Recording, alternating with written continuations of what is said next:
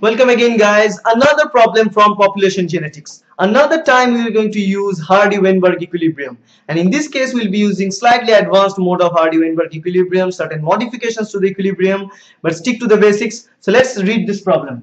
Cystic fibrosis is an autosomal recessive inherited disease. Its frequency in newborn is 1 out of 1700. One of the following indicates the frequency of the disease carrier. This is a autosomal recessive disease. It's a very common disease, autosomal recessive. That what does that mean? Recessive autosomal disease means the disease will only work if both the alleles are recessive. So a person will only be attacked by this disease, or a person is only be considered as having the cystic fibrosis disease if the genetic makeup is both of those alleles are small. I mean, small means recessive. Let's say the cystic fibrosis gene as A, right? So if we take this A gene as a cystic fibrosis, because it's an autosomal present in our body, autosomal chromosome. So capital A, no disease. Remember, capital A, small a, I'm talking later. Small a, this is the only condition that cause this disease. If it is having capital small a, again no disease. That is what it means by autosomal recessive disease, right? Now in this case, so what we'll have if you have capital A, small a, in turn they will be termed as carriers for the disease, because they are having heterozygous trait. Why? Because let's say if a person is having capital A, small a, who is disease free, right? And a woman having a capital A, for example, no problem. After their marriage, the children that are going to produce, let's say both of them are normal without having any cystic fibrosis disorder in them, male as well as female, both of them. They married, they have the child, and in their child, one is capital A, one capital small, and one gets the small a. That means a diseased.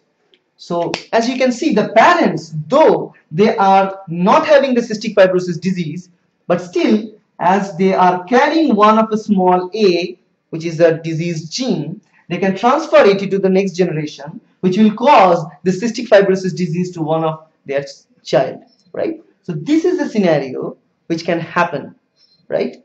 So that's why so the individuals carry the small gene, in this case, small in the sense, I mean small letter, that means the recessive gene or recessive allele can transfer it to the next generation to cause a disease. So those individuals will be termed as carriers of the disease. So this particular species will be termed as the carrier here, right? So once you understand what is carrier and what the thing is, now let's talk about the situation, and that is the frequency of the disease is 1 in a 1700, right? So they're giving us the frequency, remember. So it's always easier to calculate Hardy Weinberg equilibrium with frequency, right? So according to Hardy Weinberg equilibrium, if we add both the frequencies, that is recessive and dominant, we'll get the value of 1. So the total frequency of a gene in a population is 1. It will be unchanged from generation to generation. So let's say here the frequency here, let's say capital A, that is the value, right? So if you look at the frequencies of gene capital A and small a, that is dominant and recessive, it will give us value of 1, right? So you can similarly write this, simply make it a square, and we can also write it in this way: square plus 2a plus small a square, because simple algebra formula, we can simply write it like this, right? So once we write it like this, in the population, remember a square means both a, homozygous dominant, 2 small a square means 2 small a, homozygous recessive, and here comes 2 capital A into small a, that is 1 dominant, 1 recessive allele. So it is a heterozygous trait.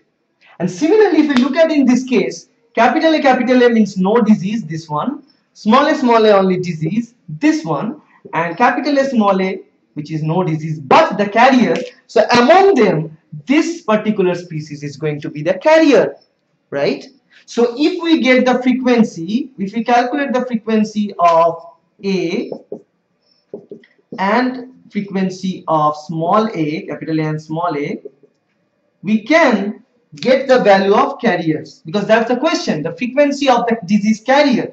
So frequency of the carrier, capital A small a, we get the frequency formula, that is 2 into capital A into small a. So that's how we can calculate, right? So what do we want here, what we require here? We require the frequency of capital A, frequency of small a. So let's look at here the frequency of capital A and small a. They have given the frequency of capital A, that is not having the disease, and frequency of small a means having the disease.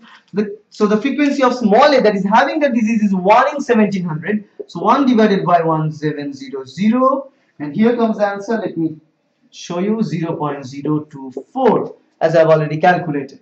That's why I picked it. Now in this case, what will be the frequency of capital A? Simply we can calculate 1 minus 0.024, because the total frequency is 1, and we get the value of, again I am looking here, 0.976, right? So we get the values here.